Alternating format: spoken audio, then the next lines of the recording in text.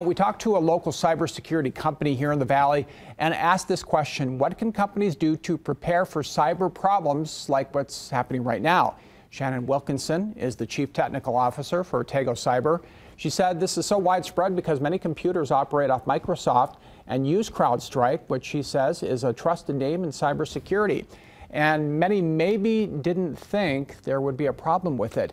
Now, we asked her, how can companies prepare for something like this? I think the big learning lesson here is having a contingency plan and being able to answer the question of, what does my business do if we no longer have access to our IT systems?